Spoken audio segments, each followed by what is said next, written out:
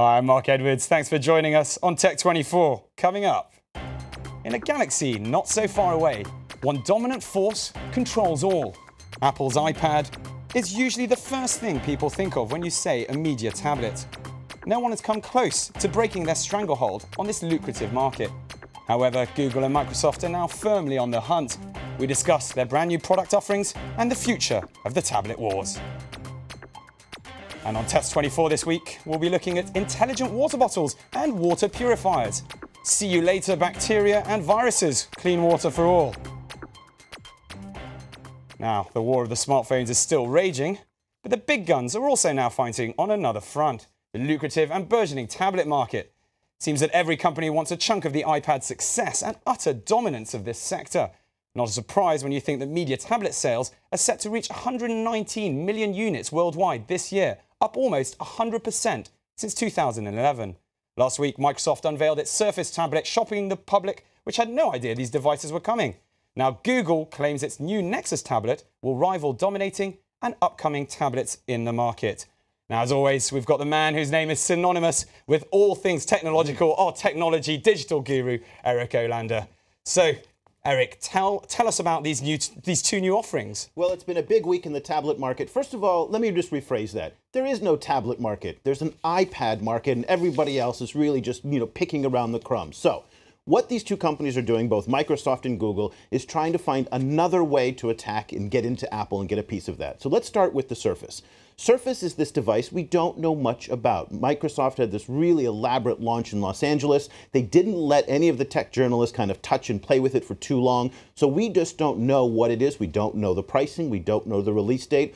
But really where Microsoft is going with this is the enterprise market. What they're concerned about is BYOD. BYOD is bring your own device. More and more people are bringing their iPhones into work. They're bringing their Android phones into work. This is where Microsoft really wants to stop and try and limit the damage that Apple's been doing to them so that companies already have Microsoft enterprise software on their systems. By having a Surface tablet, they can say ease, simplicity, and of course, security. But Microsoft, so it's a big gamble. It's a gamble they probably have to take, but it's still a huge gamble to go up against. You're going up against Apple. There isn't, and you think of tablets, you only think iPad. That's it. Now, the gamble is on a number of different fronts for Microsoft. On the one hand, it is against Apple. On the other hand, they don't have a great track record when it comes to building hardware. So you have the Zune, which was a disastrous failure, but you also have Xbox, which has been a tremendous success. So where does Microsoft fit with this tablet on that scale between really disaster and success? We don't know. The biggest risk for Microsoft now is that it's getting into the hardware business and the software business combined, and it's competing against the very people that it sells its main product, its software to. So the OEMs, those original equipment manufacturers, that's who they're competing against now, and that's a big risk. Who exactly, then, is this going to be really aimed at? Well, that's the thing. I think that Surface might be going after the enterprise market. That's probably the natural fit for it. So companies buying up, thousands, millions of these tablets to give to their employees. Now, let's talk a little bit about Google and the Nexus. That is not even competing with Apple. That's really going much more after the Amazon Fire, the Kindle apps. And the idea here is that you're creating a closed system around a shopping ecosystem. So now what Google wants you to do is buy their products into the Google Play marketplace, just like Apple wants you to buy into iTunes, and just like Amazon wants you to buy into Amazon Prime. So we're seeing these closed environments. That's the big trend here. Do you think you would purchase? We don't know exactly what's coming up, but you've got your iPad. Is anything going to tempt you away from that? Well, two things. One, Microsoft must make its device cheaper and have some differentiating factor from the iPad to make it better. There has to be a really great reason for you to move away from the iPad.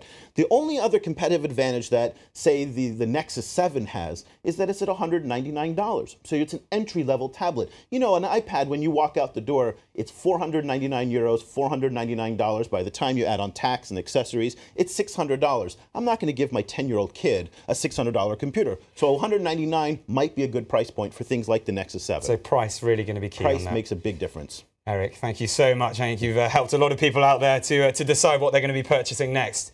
But coming right up, we've got Test24.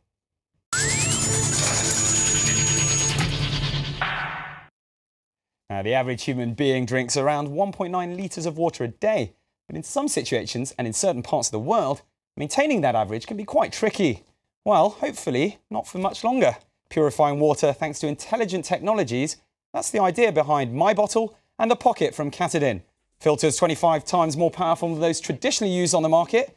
Eric, tell us all about these systems. This is the Katadyn, or Katadyn, if you want to say it properly. This is their water bottle. Now, they've got a whole system around this bottle. Okay, it looks like a normal, just exercise water bottle, but inside what you're going to see here is this filter. And this filter is the magic sauce for this, for Katadyn. Now, 1 billion people a day go without clean water, and that clean water can be infected with all sorts of parasites. It can be infected with all sorts of, dangerous diseases like cholera and whatnot. So the idea for this is to be able to take water, up to 100 liters can be filtered through this bottle right here.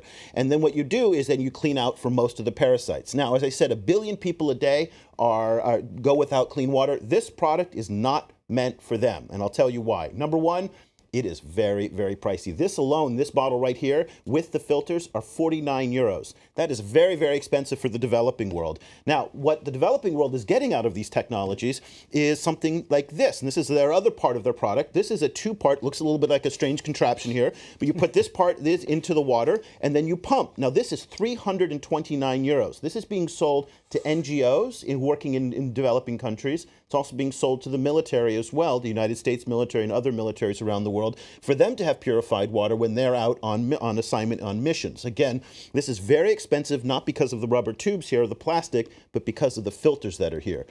So, I mean, when can we expect this? This is great, if you're going off on a hike, the water bottle or something, or, it's good for, as you said, first world countries. That's right. When can we expect to see these things at a manageable price, in a third world country to help out? Well, what happens, this is following the normal technology curve, and the normal technology curve says that things like this are very expensive in the beginning. Just think back to the first laptop computers, the first cell phones were very, very expensive in the beginning, and then they get cheaper and cheaper. But at the end of the day, this is not going to be the product that solves the water problem for 1 billion people, in part because this is really an individual solution. 100 liters, as you said, 1.9 liters per day per person. That's not going to go very far. So when we're talking about cleaning up water for people, we're really talking about massive infrastructure, sewage systems, water for purification systems for large cities. This is really meant for a small individual or community basis. So hopefully the prices will go down. The prices eventually will go down. Eric, thank you so much. As always, as every week, you've been an absolute star, and thanks for helping us out on Test 24. Now, that's just about it from the Tech 24 team for now. Do get in touch with us via the social network. The URL will be coming up on the corner of your screen. And of course, you can follow us on Twitter at TechF24. And this week, we leave you with Singapore's latest attraction, Gardens by the Bay. Just opened its doors last week, and the 618 million euro super park houses a collection of rare plants and 18 super trees, which are giant structures meant to mimic real-life trees by providing shade from the sun whilst also capturing the sun's energy using solar panels at the top of the trees. The 18 super trees range in size, from the tallest at around 50 metres. Now, Singapore's latest project, part of a vision to embrace its notion of being a city in a garden. Enjoy.